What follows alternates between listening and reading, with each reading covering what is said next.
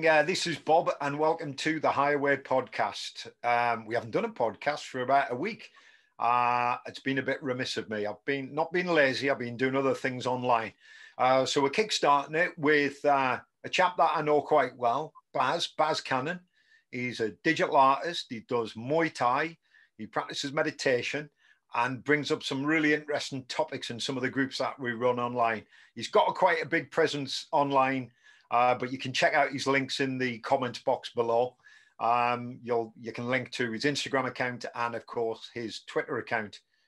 Baz, good evening. Good evening. Thank you so much for having me on. I actually feel honored to be on this podcast, the Highway Podcast, I believe it's called. The Highway Podcast for higher things. That's why we've got you on, Baz.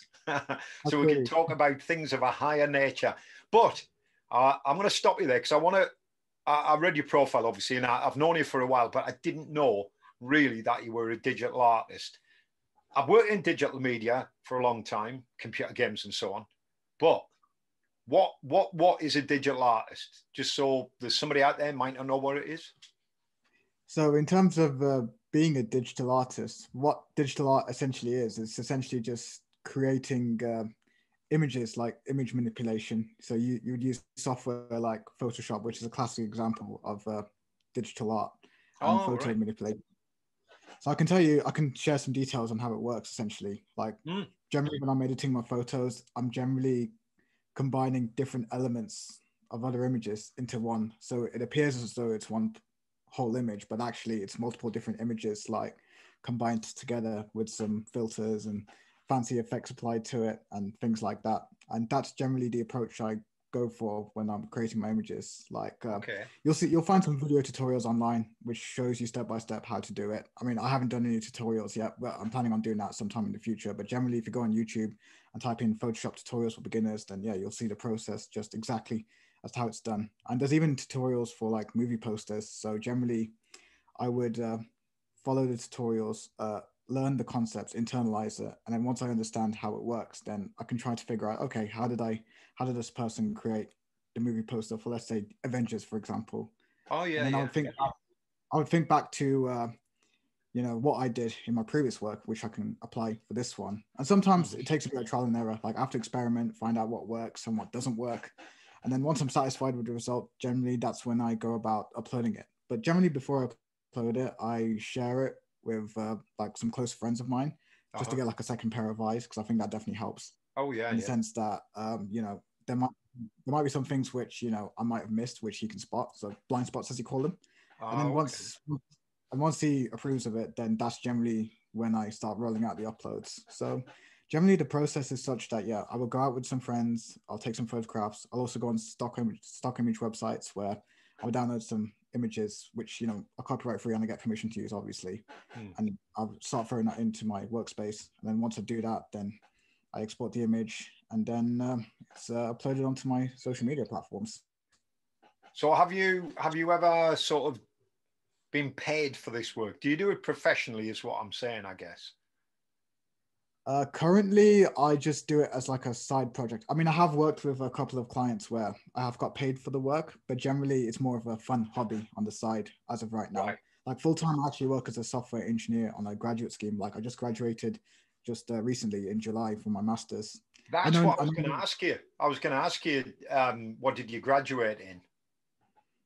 So it's kind of a funny one, actually. So I did 3 years of economics, like a BSc in economics, and then I did like a master's in computer science, which is a 1-year program at the University of Birmingham. Right. And normally I'd graduate in December, but I had to defer a couple of my exams due to some personal circumstances with my family and things like that. So I ended up graduating a lot later than the usual. A bit later than everybody else, but I'm still where I want to be. So I'm pretty happy in terms of that. You're still young. I mean, I didn't graduate 24 this weekend. I didn't graduate till I was 33. Albeit I started when I was 29. But so I wouldn't worry about that. You have more experience as you're older, don't you? Yeah, definitely. Yeah, I'm just happy I don't have to do exams for the rest of my life. Yeah, anymore. that's it. Oh God, yeah. I mean, I've had friends who are medical students and like 10 years down the line and they're still taking exams, And I think law's another one, isn't it? And accountancy, you're constantly taking exams, yeah. So your first degree was in economics, yeah? Where did you do that then? Was that at Birmingham as well, or? Yeah, that was also at Birmingham Oh, University. so you okay? So do you live in Birmingham? Yeah, I'm from Birmingham. I actually went to school in Birmingham. I went to one of the grammar schools, Which one? King Edward's. Oh yeah, opposite the university or five No, ways. there's different branches. Like obviously the Five one, ways. not Five Ways, Aston. Oh, Ashland. Okay, yeah, yeah, yeah, Yeah, yeah. It's got quite a reputation, hasn't it? yeah, definitely. So the question? How did you get in there? I, Actually, I could talk about this. Yeah, I didn't get into King Edward's Aston until sixth form. Like I did my GCSEs at a different school. Right. And I can talk about my story there since yeah, I did struggle a lot academically initially, but then with the right mindset, I was able to push through the exams and not listen to the limiting beliefs which were projected onto me from like society and some of the teachers there. And I had that self belief that yeah, I am capable of getting into a top school. So I worked. Yeah, yeah. So would you? It's fair to say then, because you hear this all the time, don't you? You hear, because I know I didn't work as well at school as I did much later, and yet I would read book after book after book, and I was fascinated by philosophy, by maths, by physics, by science, but I never felt the teachers valued that sort of thing, and it was like you just do what we tell you rather than follow. It wasn't really about education or thinking. It was just about you have to tick this box to get this, what we in those days called O levels, which are like the GCSEs. And of course, because of that, I never attended school in my final years. And then I was sort of funneled by the system to doing an apprenticeship rather than become a journalist, which is what I wanted to do. So I can see exactly what you're saying. So you were able to, you had a bit of a struggle at school, obviously secondary school.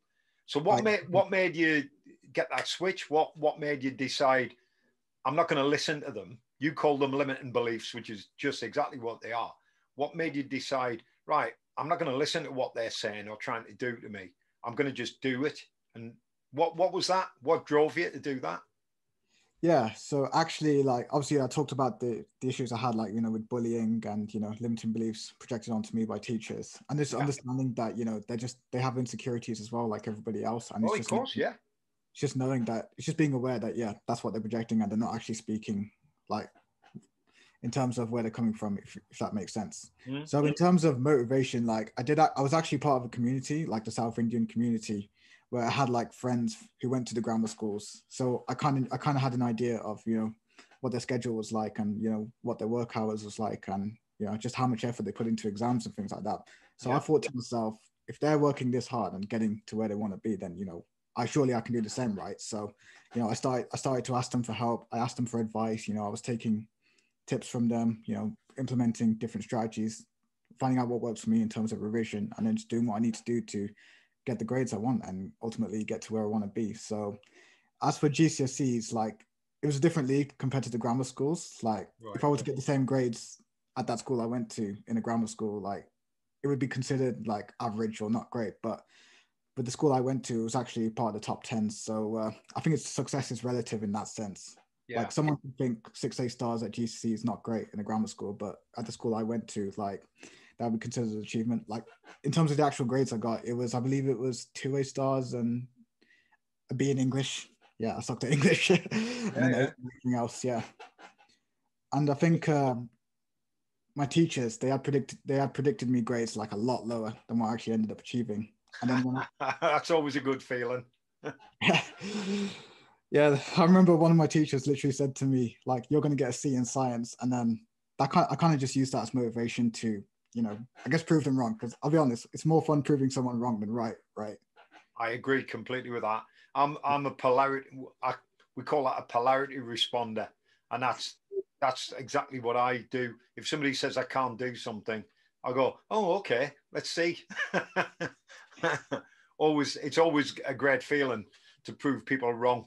Because invariably they are, aren't they? Yeah. And they're, as you've said, they're putting their limiting beliefs onto you. That's a belief they have. Let them keep it. You've got your own way of thinking and seeing the world.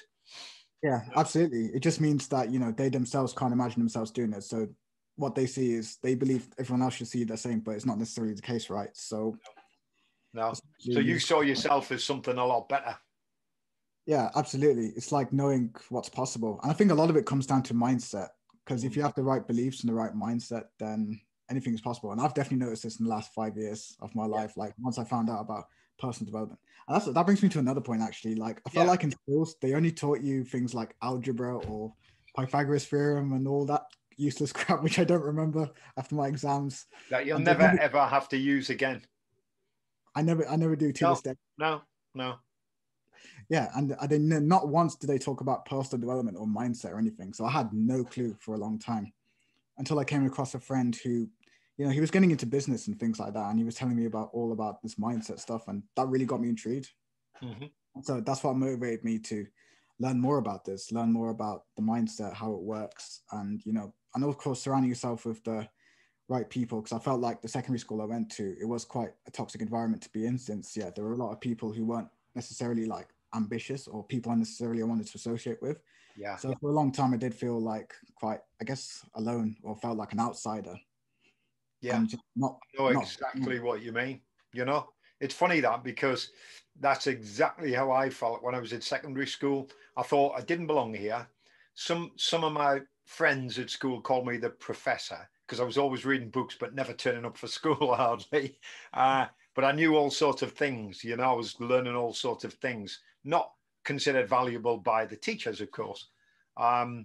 So yeah, and like yourself, I got bullied at school as well. But that, like you say, it can do one or two things. It can turn you into just another sad person who's been bullied and lives their life at the lowest point, never fulfilling their potential, whatever that could be. Or you can sort of rise above it and go, well, I'm going to prove everybody wrong. So it sounds, similar story, Baz, similar story, you know, and you can be held back by your parents and the people, particularly the schools and your friends at school. Even though you're friends, you look at them and you go, well, I don't, they have no interests. So yeah, I'm sure you probably, I don't know, but certainly my experience is I've spoken on Facebook and so on with some of the people I used to know back in those days, and their lives are quite, I mean, I can only say what I see, but they're quite miserable, and they're very, they're in their 60s now, and it's like they've given up now. It's like, well, I'm just going to get old and do nothing. I think you'll find that'll happen as you get older as well, if you keep in that same frame of mind, you know, that the people around you will stagnate, but you'll continue to change every day and grow and learn new things. Yeah, absolutely. I feel like a lot of it just comes down to insecurity. And generally, you've heard the saying, misery loves company, right? So if people feel like unsatisfied with their lives, then they're going to try and project that onto everyone else just to make themselves feel like, oh, I'm not the only one suffering, right? So I'm not saying it's right. And like, you know, that's just the reality of it, really. But of course, my mission is to try and help inspire people, help people get out of that mindset. Because, you know, I was also guilty of that too. Like I used to be one of those haters, as you call it, where like I actually had this friend who used to get like top grades, like better grades than me. And I know that my parents, even though they meant well and stuff, like they were constantly comparing me to him. And that just made me feel like really insecure about myself. And what I ended up doing was, as soon as I found out that he slipped up in a mock exam or whatever, then that would make me feel better. I'm not saying what I did was right, but no, but that's how you were at the time. Yeah.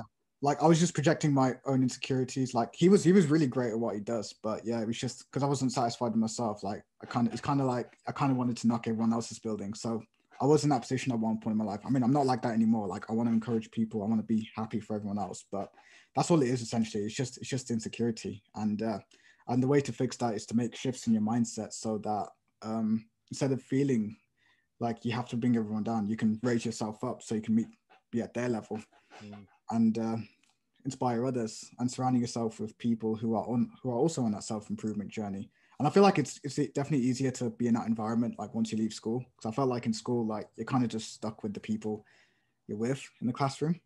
But then after I left, it's like I had more control. Like I can choose who I want to be around, and you know, if someone's not serving me, then I can just distance myself and then find someone who is going to serve me. So that's essentially what it is, really. So it's See, about overcoming. the thing that's missing, and you sort of mentioned it earlier on about school, they teach you algebra, trigonometry, Shakespeare, and it's all done in a very dry manner anyway, usually. Not always. There's always one or two interesting teachers that there might be in the school. I know I had one who was a brilliant English teacher, and he sort of gave me a love of literature just because of his enthusiasm. But what you really need is a manual for when you're born, they should give you a manual for the brain. This is how your brain works.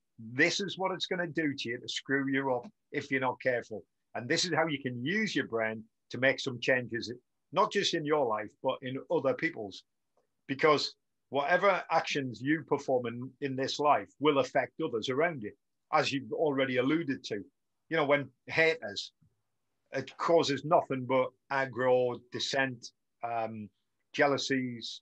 And you see it on Facebook, don't you, all the time? Yeah, absolutely. And you also see the opposite, which is people saying, look at my life, isn't it amazing? And you go, why are you putting that? Why are you putting that on Facebook? It's bizarre, But I mean, that's what people do now. Everything's open, isn't it? It's like on a plate, warts and all. And you sometimes wonder how much of that is a front because they need to show that to make themselves look successful. Yeah, it comes from that feeling of like it's having that belief that you are enough as you are, and there's a lot of people out there who feel like, oh, they got to overcompensate. And I was guilty of this too. Like I used to put a lot of traveling photos of me, and I was like, oh, look at me, I'm so great. But it's like, yeah, deep down, like, yeah, I just felt like I was just trying to get validation. But I'm trying to stay away from that now and focus on my. Yeah. I mean, what sort of so that there must have been, I guess, influences early on. You've already mentioned, some of the guys at the grammar school sort of helped you because you approached them for help and they sort of helped you with strategies. Can you pick are there any significant characters who might be famous or not famous who were, I guess, instrumental in changing your mindset, that switch, who created that? In terms of changing my mindset, there was this one particular guy who I met through a mutual friend of mine. Like we didn't speak much, but then I added him on like social media. We started talking on there, and he was telling me about how he's getting into like personal development mindset, and he likes to go to the gym a lot and lift weights. And yeah, he was essentially telling me that like a lot of people who hate or who have these insecurities, like it's usually because they don't really have an awful lot going for them, so they try to project their own beliefs, and then it's just making sure I don't fall into those traps, and just realizing that with the right mindset, like anything is possible. Like your potential is a lot greater than you initially think, and it's about keeping an open mind as well, and just being willing to face the pain and punching fear in the face, as you call it, and just pushing through those challenges to eventually grow. Like I feel like society has this view that if you fail at something then it's bad, but I feel like failure is just feedback at the end of the day. Like it took me a while to internalize this because I remember every time I failed an exam or whatever, I used to feel like terrible about it. But then like once I started surrounding myself with the right people who are also on that self-improvement journey, that made me realize, okay, failure isn't so bad after all. You can use it as a learning experience. Then eventually you'll get the success you want. Like it's only a matter of time, right? So just absolutely. I mean, I've always believed, I've always held to that maxim all my life, really. That, certainly since I was about 22, 23, which is a long time, 40 years, that I've never failed at anything. Now, people around me would say otherwise, but that's their worldview, I think these words, failure and success, are so tied up, so emotive, that they can cause real problems at a neurological level. So, I've dropped those terminologies now. I just do something, and if it works, great. If it doesn't, great. Yep, it is what it is, And I think it does take people a long time because we get trapped in this duality of good and bad. I'm better, they're worse, which is endemic in the world, and not just in Western society, but everywhere you go. More so, I think, in developed cultures, in what we call the developed world, because we have more time on our hands to sit and think about this crap. Whereas if you're living in the third world, then you're trying to spend, and we've talked about this, haven't we, before, Baz, where Yeah. you're spending most of your time just trying to survive. Just surviving is enough, you know, just to get water and food for your family. You've had a good day. Whereas in our culture, food's readily available, lighting, heating, you know, we know for a fact, we're sitting here in our lovely warm house. There's people living on the streets in this country, you know, Yeah, and people will look down on them as if to say they're failures. Well, actually, it's the system that's collapsed, that's caused that. You know, and the individuals have got to be obviously helped. And when you're that low down, it makes you wonder, you know, I've often thought, would I be able to get up and start again? And I think I would. I think I would, because I've never worried about ending up homeless. It's not, it's just not entered my world view, as it were.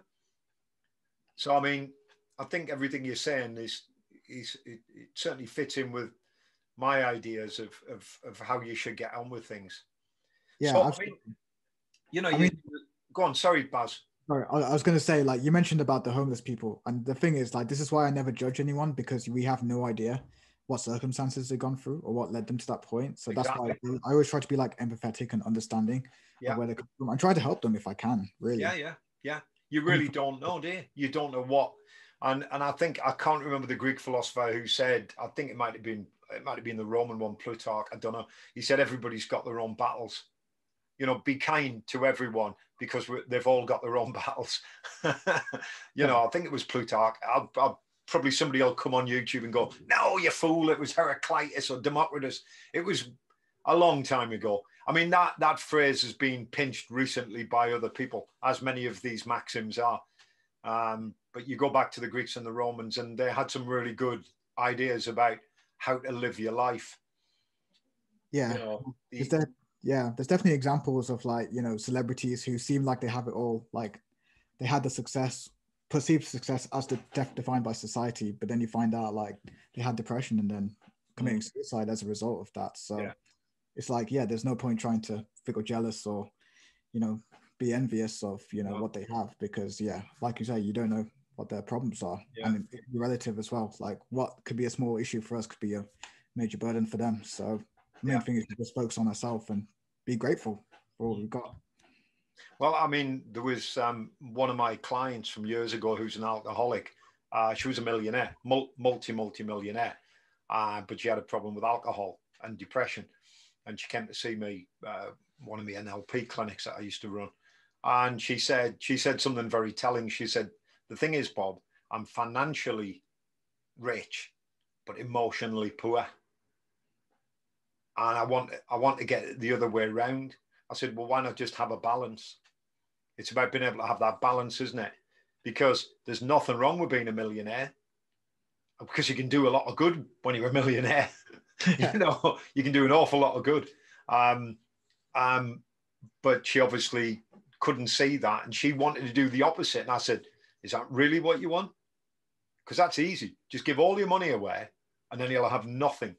And then you can start again. Or accept that the money hasn't caused the problem, accept that actually there's something else going on here, and we need to get a balance.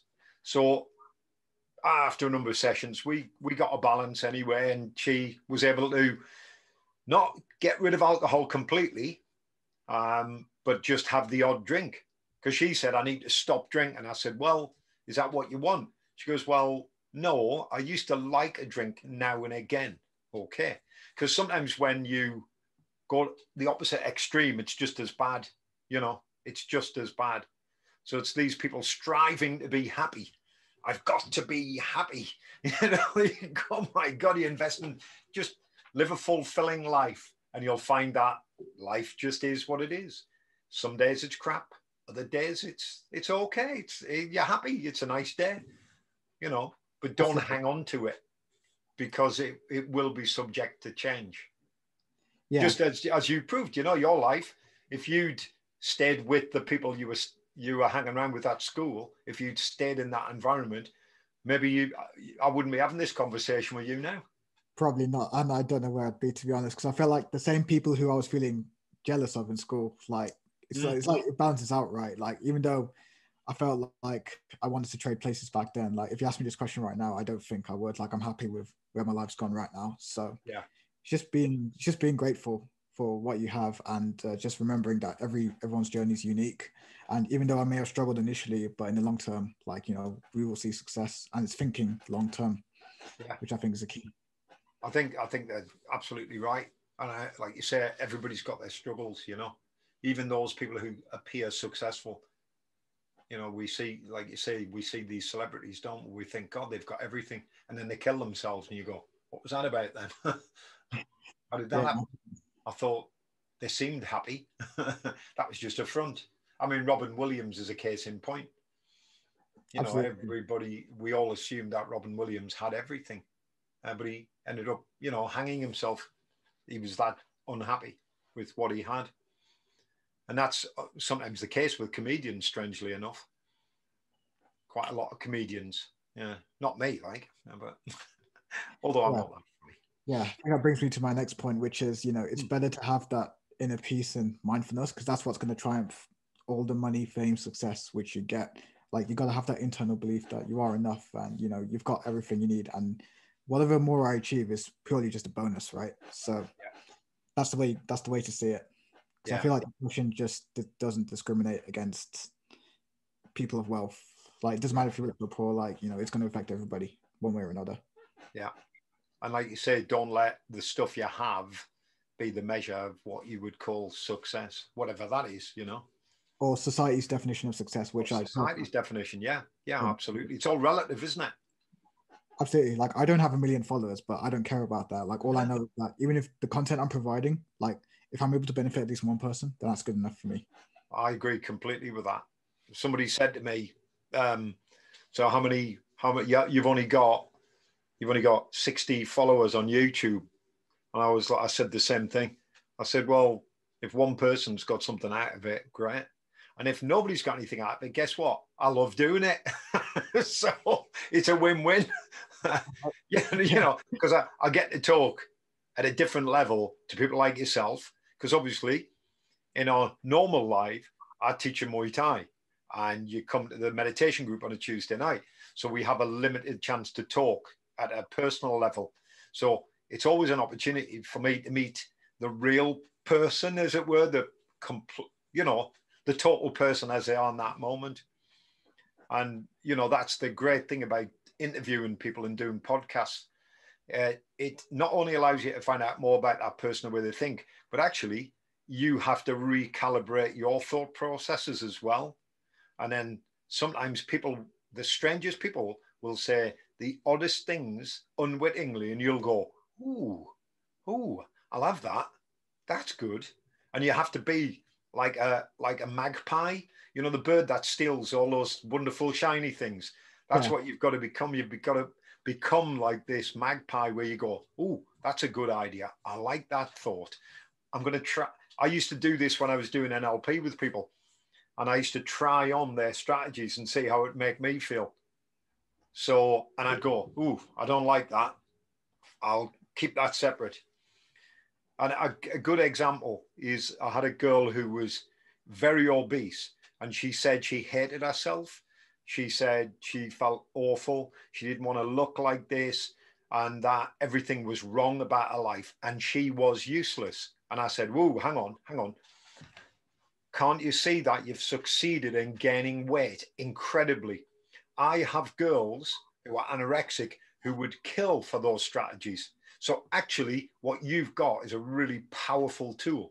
You don't want it at the moment. So may I use your strategy to give to some of the girls who can't put weight on, who are stopping themselves eating? And she had a sudden change, like a shift. She went, oh, I said, I'm serious. I'm not joking. It's only useless to you. Don't think that you're perfect. This is what people forget. Everybody's perfect. They're doing what they can do with the choices they've got at that time. Like you've just said it, haven't you? If you'd stayed in the place you were when you were younger, where you were being bullied and so on, and you hated school, if you'd stayed there, you would never made that shift. But you used whatever it was that you had inside of you to make that shift. And she then realized she wasn't, you were working perfectly at that time. But then something came along that gave you a new choice. And once you had those new choices, you were able to make that shift. And she completely, a whole physiology changed. She was like, I never thought of myself as being useful. I said, of course. I said, that is a brilliant skill. You don't want it, so I'm going to pinch it and I'm going to give you another choice. So your new choice is to lose weight, to be healthier. She said, yeah, that's the choice I want to make. And it's all about choices. So when people say to me, oh, they're all screwed up, they're all messed up, I go, no, they're not. They're working perfectly. It's just they are limited in their choices. So another human being should be able to come along and say, there are other ways to do this. Do you want to have a look at them? And if they're open to it, you've got change. Which is why when people listen to this podcast, people are going to link in with what you're saying and go, actually, I'm a bit like Baz when he was younger. Maybe I can do this as well. And that's what Absolutely. It's all about. Yeah, it's learning from others and being able to teach others and show them like what is truly possible and that nothing is set in stone. Because if I believed that life was set in stone back then yeah, I think I don't think I'd be sitting on this podcast right now. So. No, we wouldn't. Or it'd be a very different podcast, wouldn't it? Although I probably wouldn't have you on because you wouldn't be hanging around with the likes of me. Yeah, like we're on a similar wavelength, so yeah, that's always nice. Yeah, and this is the good thing about a podcast. Sometimes you get people on who you don't think you're on the same wavelength with, but then you realize actually we've got a lot in common here, but not exactly the same, obviously, because we have a different way we perceive the world. So, something happened to you, like a paradigm shift, like a perception shift that made you what you are today. And of course, you've said that it is constantly happening, probably on a minute by minute daily basis, Absolutely. Because you're opening yourself up to lots of influences now, right? It's a bit like your digital art, isn't it? You're using elements like that. Oh, I like that. I'll have that. I'll put that on there. Oh, and that one can go. It's the same thing, isn't it? Absolutely, yeah. Process of bringing to life an object from other parts of life. Yeah, and just experimenting with it just to see, the possibilities. Like it's showcasing, like, what you can create using like editing software. And I think one of the reasons why I went into digital art was because, I actually started learning Photoshop when I was in, I think it was year 7 or year 8. Oh, right, okay. From a young age, actually, because I think my school was hosting like some Photoshop classes. I had no idea what it was, but I thought, you know what, let me give it a try. And then so I went and had a go, and I kind of just fell in love with the process like pretty much instantly. And then I ran home to my dad saying, Dad, I want to get the new software. And so he bought me the software. And yeah, ever since then, I've just been practicing like creations. Like when I first started, I was not very good at it, but as I kept improving and kept working on it, like I gradually got better and better over time, like in small increments, right? Yeah. And then when you do it long enough, like that's when you get to a certain level. So I think it just shows that, you need to have that patience and persistence. Like, the first time you do anything, like it's not going to be great, but if it's something you're passionate about, then you should embrace the challenges and face the pain, punch fear in the face, and really just go through it. And that's how you'll get better. Like it's about having that right mindset. And when you make that shift, like taking it as a challenge instead of seeing it as a struggle, then you can really go far. And also like with digital art, it's like I mix it with photography as well. Mm-hmm. So what I'll do is I'll take photographs of my friends or models or sometimes myself, and then I'll Photoshop myself to look like a superhero or a movie star. I saw a couple of them on your Instagram of Stuart. Yeah, I made him look like the Hulk. Yeah, you made him look like the Hulk. Yeah. I think my thinking behind this is because you mentioned a lot of people have insecurities about how they look and things like that. Like I want to be able to use art to destroy limiting beliefs and build confidence in someone and make them realize that, they are good enough. Like despite what the society or the media may have you believe, like I just want to show it's possible for anybody to just feel good about themselves and feel like, oh, I am awesome. So I think it definitely helps in that aspect. So that's what helped me, because I don't look like a bodybuilder or Arnold Schwarzenegger, but I'm happy with how I look. Like if you ask me to take a photograph, I'll happily do it. There's an interesting hypnotic phenomenon that an hypnotist called Milton Erickson used to use, and it was the as if model. Okay. And this guy was around in the 50s, so he was way ahead of the curve back then. And he was a hypnotherapist in the United States. And he was renowned for being able to help people. You know, whoever went to see him sort of helped them sort their problems out. And he had a thing called the as if, the act as if. And it was basically act as if you're Arnold Schwarzenegger. Act as if you're, you know, whoever your favorite hero is. Because people, you know, I've worked with people before, and I've said, and it was one kid actually who was quite close to committing suicide, and his mother asked me to see him, and he saw himself. I said, well, how do you see yourself? Because he was blatantly making pictures in his head when he was talking about it. He was like this, he was like scanning, and his eyes were everywhere. And I said, so when you see yourself, what do you see? And he said, I'm like that big. I'm that big, and I'm at the bottom of this huge chasm, this ravine, and I can't get out. I said, oh, okay. I said, and I drew his attention to a poster he had on his wall in his bedroom. I said, favorite film, is it The Matrix? He went, I love it. I said, imagine if you were Keanu Reeves, Neo. Imagine what you could do. I said, because at the moment, you're already plugged in, aren't you, to the system, and it's screwing with your head, and it's making you believe you're this big. So we unplugged him, right? And he was like, I mean, 2 sessions, and he realized that he said, I'm like Neo. I can move, I can do anything. And that was a major shift for him. And sometimes it's something simple. And it's quite interesting what you said about using digital art, you know, but you can do this inside your head. And of course, before you create anything, Baz, what do? You probably mentally see it, you know, you have an idea in your head.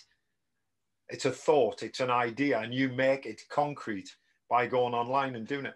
It's what art is about, isn't it? Yeah, absolutely. And sometimes even when I'm recreating like a popular movie poster, it's about knowing what techniques they used and then just showing people that it is possible to look like a movie star without actually being in industry, which is like, you know, I want to help provide value in that sense. Like just showing people that, you know, there's no need to feel self-conscious or insecure. Like you're already good enough as you are, and you know you shouldn't determine beauty by the standards which the society or media sets it out. And I feel like a lot of it's just bullshit.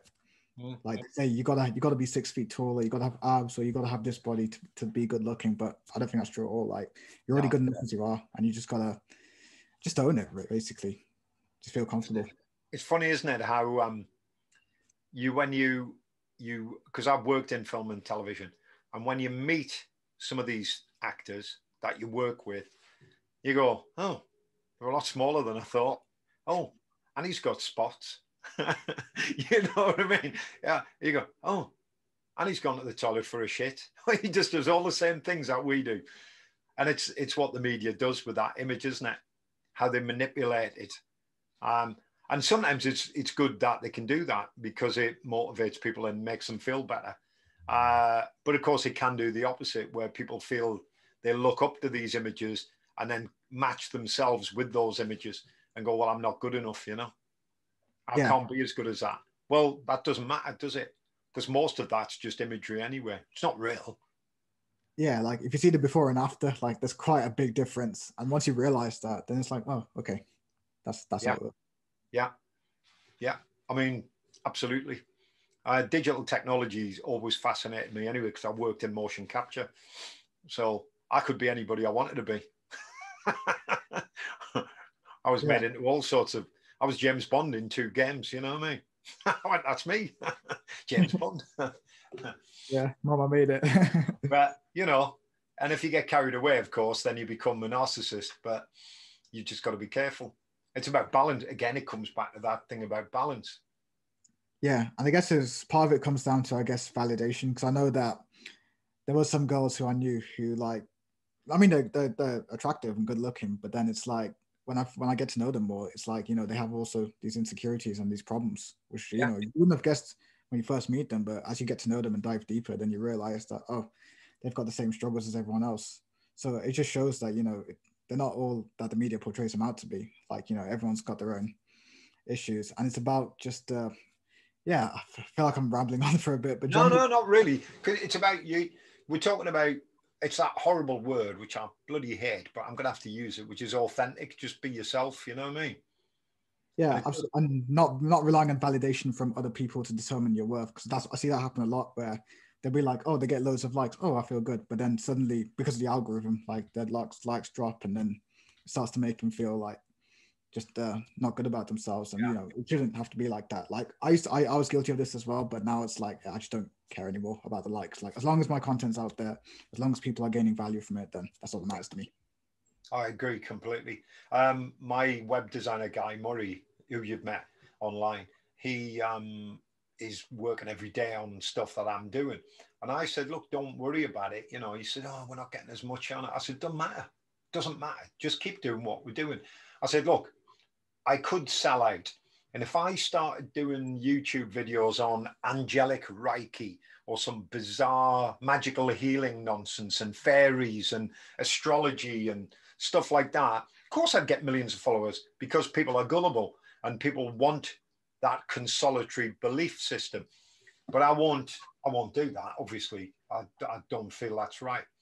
And I could be the next Jordan Peterson if I chose. But I don't want to be Jordan Peterson because he got stuck on Benzedrine, didn't he? Nearly killed himself. You know, I think I put a post up on Instagram yesterday that somebody had shared. And these gurus, these help gurus, self-help gurus, create this need with people. So you have to go back to them time and time again. I would hate that. If I help someone, I never want to see them again because otherwise it means it didn't work. Do you know what I mean? So Yeah. Yeah, I feel like there's a lot of misinformation out there on the oh, internet, yeah, and it's hard to find like, you know, who's genuine and who's not. So it's all about just finding someone who you resonate with and getting the best value for money. Like if you were to pay for a life coach or a dating coach or whatever, for yeah, example. yeah. And yeah, it reminds me like of Stuart. He has his channel, Physical and Mental Strength. Like I actually connected with him through a personal development group online, which I believe was run by a YouTuber called How to Beast. I don't know if you've heard of How to Beast. No. I'll have a look at that. Yeah, like I think he did a mentorship program, which I think Stuart was a part of. Ah, right. Okay. Yeah, I mean they know each other somehow, so yeah, Yeah. yeah. So yeah, I reached out to Stuart, and then I found out like he was also part of Muay Thai. So realizing that it is a small world, and yeah, that's how I got in touch with him basically. And Right. So it was through. Okay. Yeah. So yeah, what got you into Muay Thai? Why Muay Thai? to be honest with you, I actually grew up watching like martial arts movies, so like Jackie Chan, Bruce Lee. I even saw some from like East Asia. I don't know if you're familiar with like the Hong Kong film industry or Thailand or Indonesia. Yeah. Yeah, so it's movies like Ong Bak, Back. Yeah. Tony Jaa, and Mm. The Raid. I don't know if you saw The Raid. Yeah. The Red. I know these. I know them all. My friend Bear Logan was involved with the Shaw brothers in Hong Kong, who produced the first kung fu films and the Bruce Lee films. And Bear Logan used to be the editor of Combat back in the early 80s when Combat first started, end of the 70s, early 80s, in Birmingham. And he used to train with me. And he now lives in Hong Kong. So yeah, I love Jackie Chan, better than Bruce Lee. And now people are going to hate me, obviously, for saying that. But Jackie Chan was far better actor and a much better performer on screen than Bruce Lee. And I know I'm going to get shot down by the few people who watch this now, but I maintain that Bruce Lee wasn't a brilliant actor. He was okay. And I can say that because I'm a trained actor. And his martial arts were good, but he wasn't as good as Jackie Chan. I Yeah, I don't know feel like, what do you think? Jackie Chan, Bruce Lee, which one? Who do you think?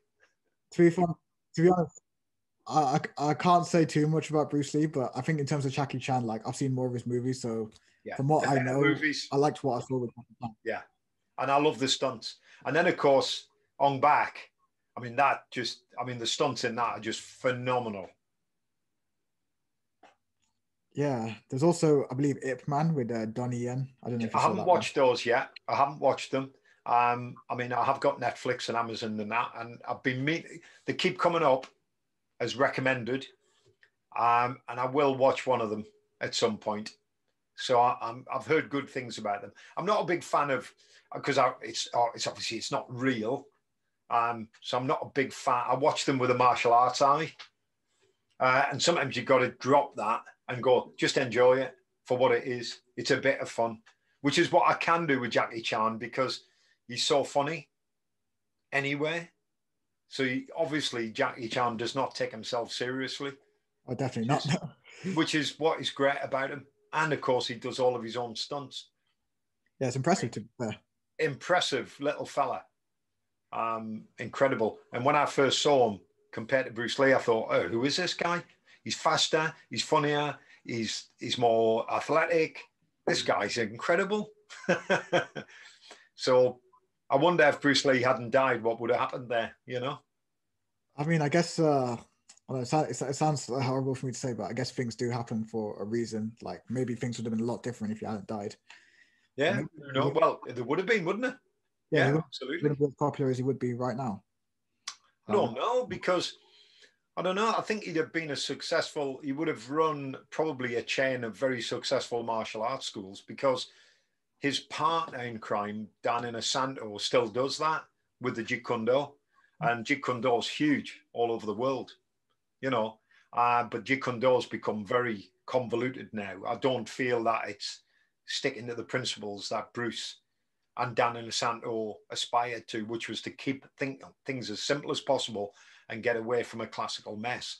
Now, what you've got in the Jeet Kune Do is, you know, you've got guys trying to train in Muay Thai and Jiu-Jitsu, Brazilian Jiu-Jitsu, Eskrima, Wing Chun, and they're trying to build up. I mean, how long have you got to live? You know, you're not going to master all of them. Whereas Bruce's original idea was to get away from the classical mess and just take what is useful. But of course, that's easy for him to say because he was already a trained martial artist. And the danger is, of course, like with the mixed martial arts, people think they can become experts at a couple of things after maybe a year or two, when in fact they have a basic grasp of the fundamentals. But that's another story. That's another podcast altogether, isn't it? Yeah, I can talk about martial arts, like how I got into it actually. So Yeah, no, that'd be interesting because you know people who listen to this do listen for martial arts as well. So yeah, so you watched lots of martial arts films when you were younger. So yeah, go on, yeah, expand.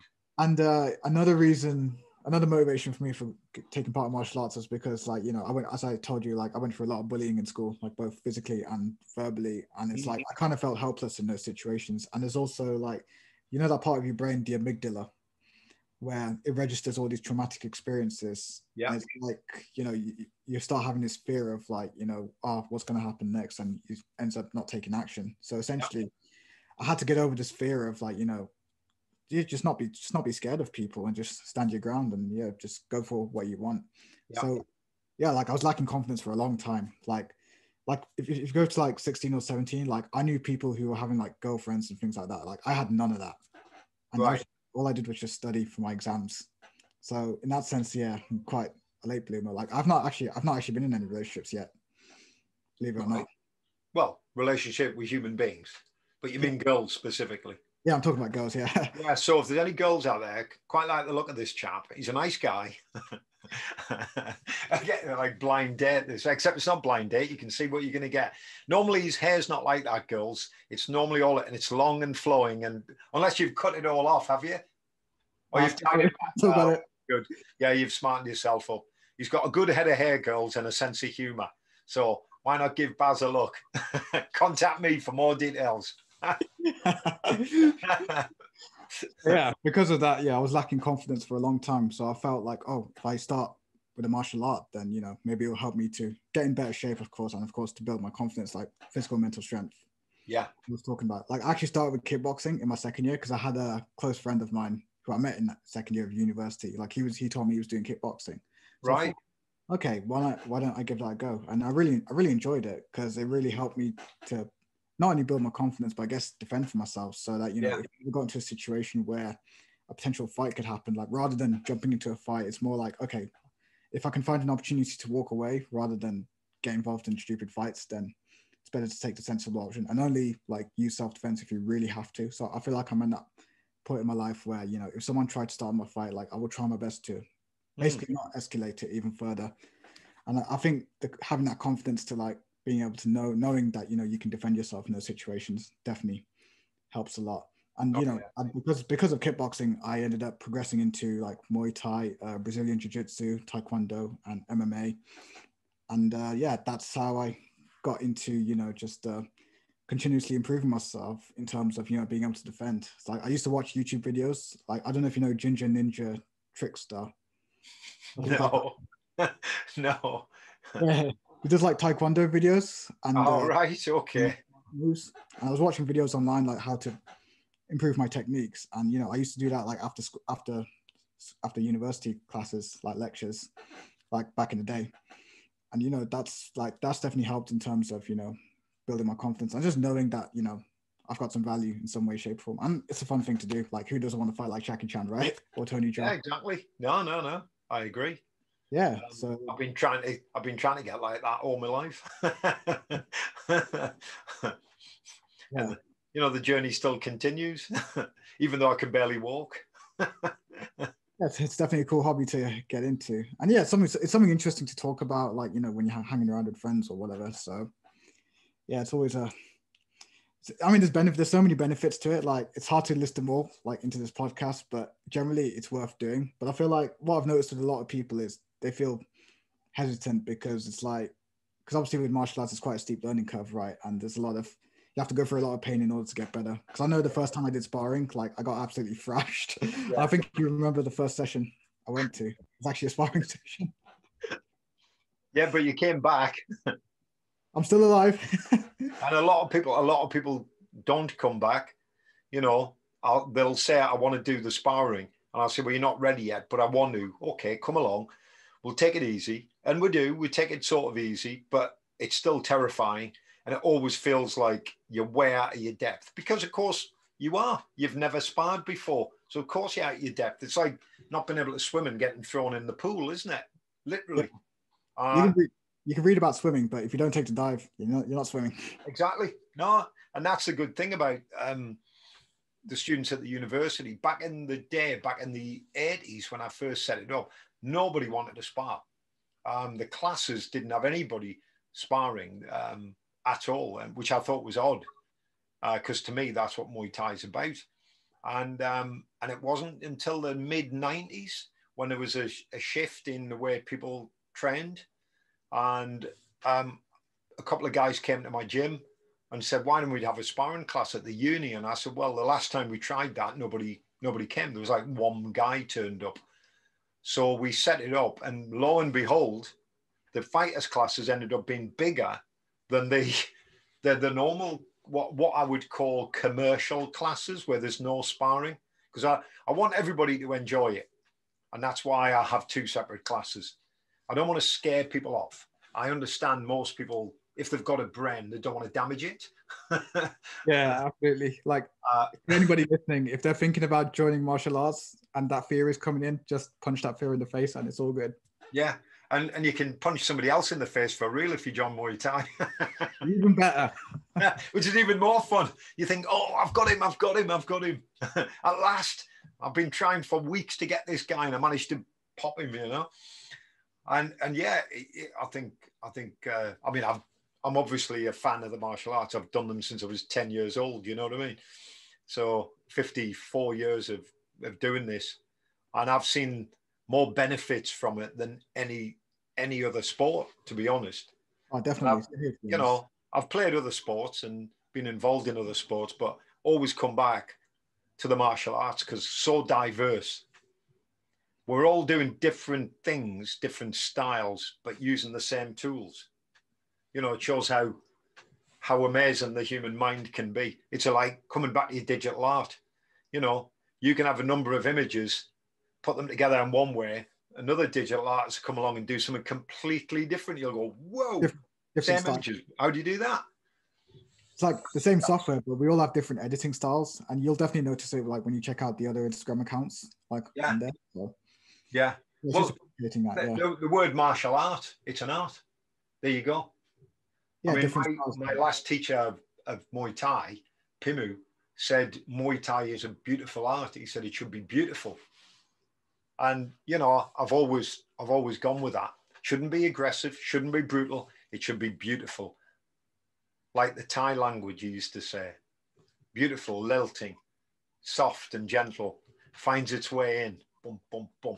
And you can watch, when you watch the Thais fighting, there is a certain amount of beauty to it and grace, isn't it? That balance, the way we move is very different to kickboxers or karate or boxing or, you know. But again, Yeah. you know, they're all arts. Boxing is an art, isn't it, when it's done properly? Yeah, I think it's all about just finding what works for you and what you resonate with the most. Like for me, Muay Thai resonates with me. Muay Thai and Taekwondo, they resonate with me the most. So that's why I enjoy doing them. And even Brazilian Jiu-Jitsu, like there's definitely certain elements of that which I like. I mean, Yeah. partly because I'm a fan of the John Wick movies and Tony Jaa. I'm a big fanboy of Tony Jaa. Tony Jaa was absolutely brilliant. There's Tony Jaa was supposed to do a film about Prior Pichai, but I think didn't Bokau end up doing it? No idea. I only saw like Yeah. on back and. Well, it's actually out. It's a film because you know the name of the camp is Prior Pichai. In fact, I've got one of the shirts on. Yeah. And that's the swordsman that I believe Bokau played the part of Prior Pichai.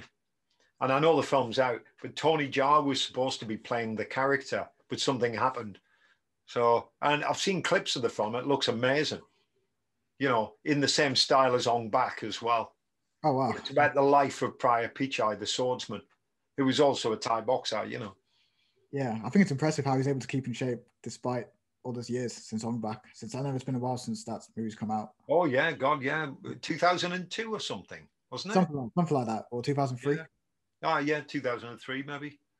But yeah, but he's still fairly young, isn't he?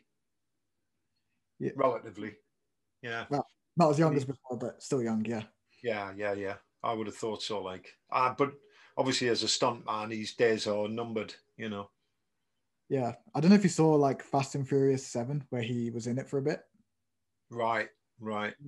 I mean, this is probably going to be a bit controversial, but I wasn't a big fan of how they made like Paul Walker like easily beat Tony Jaa in the fight. Oh no, that's ridiculous. Absolutely ridiculous. But hey, it's the movies. It's like, not real. It's like for Tony Jaa, like he can easily kill 50 guys in Ong Bak. Yeah, in 1 minute. But then in this movie, it's like he's struggling to beat a Hollywood actor. So when you came to Muay Thai, I hope you weren't expecting us to be jumping up in the air with double elbows and double knees. That's what you wanted to do. Actually, I expected one of my friends to do that.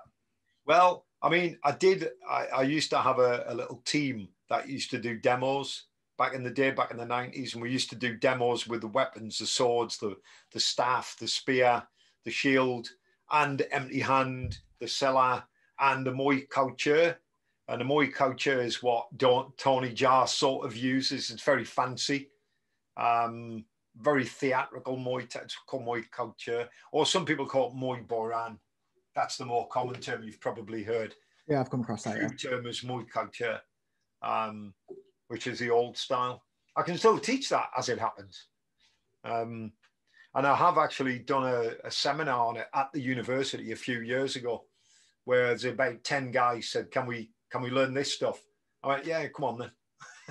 So we were doing Naga Badhing and Jawa Sad Hock and all of the maze and leaping up in the air things. Yeah, it's kind of like how I asked you to teach some Tony Jaa moves. Yeah, that's right. Yeah. Oh, and we could, except I couldn't do it anymore. But I can get Tom Sweetman to come in. He can do it. Tom's very young. Tom's very good at that sort of stuff because he's trained me a long time. If he's listening, he might be at some point. But no, so we've gone from, it's been quite a fascinating journey. It's funny because at the beginning, before we came on air, Baz was saying how he wasn't sure whether we were able to talk about anything. And now we've done an hour. We've actually done an hour. So I think And if you're up for it, I think there's room for another one in here, you know. Oh, I'll take that on. I'll Right. take the challenge. Well, let's close the show for tonight, because people only listen for about an hour at the most, and then they start switching off. Let's keep their interest, and let's talk about another subject when we come on. And now, just for the people who are watching, Baz comes on the meditation group, and when I say, have we got a topic to discuss this evening, because we discuss things on the meditation group as well as meditate, Baz is always the first one to put his hand up, and we all look at his screen and we all wait with bated breath, and Baz always comes up with something interesting. Somehow. So I'm going to put you on the spot, Baz. What are you going to talk about in the next podcast? The next podcast. Oh, that's a good question. You're definitely putting me on the spot there. I have put you on the spot. Yeah, I can talk about why it's so important to surround yourself with the right people, how I overcame my anxieties and struggles regarding social skills and things like that. And also talking about some destructive habits, some particular ones which have really held me back. And then, of course, I'm on that journey to putting that behind me and then overcoming that and becoming a better version of myself for tomorrow. Okay. That sounds brilliant. So, Baz, I just want to thank you very much for coming on tonight. Again, as I've said, you never know what you're going to get when you do a podcast, even when you know the people. But it's certainly, I've enjoyed it, and I'm sure other people will as well. And if people want to obviously have a look down in the comments box, put some comments in, have a look at the description, and you'll find some links to Baz's Instagram account and his YouTube account. That's right, isn't it, Baz? Yeah, that's Good right. man. And if you want any digital art done, guys, Baz is the man. All right. Absolutely. So I Thanks just for want to having thank me you on. very much, Baz. All right. Pleasure. Thank you, Matt.